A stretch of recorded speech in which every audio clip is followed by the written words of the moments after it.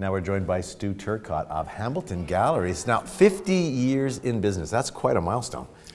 I think that's pretty awesome. You know, we are the first art business gallery, anything like that, outside of Vancouver ever.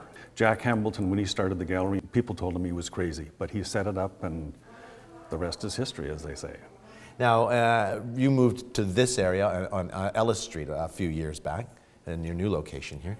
Yeah, you know, this had been designated by the city as the cultural district. It seemed like a natural fit, and we liked the look of the more industrial building with the big tall walls, and which we were able to paint white.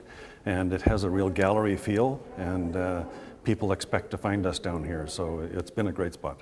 Thanks very much, Stu. Up next, we're off to Kelowna Gospel Mission for the first round of semifinals in the Stone Soup Chef competition.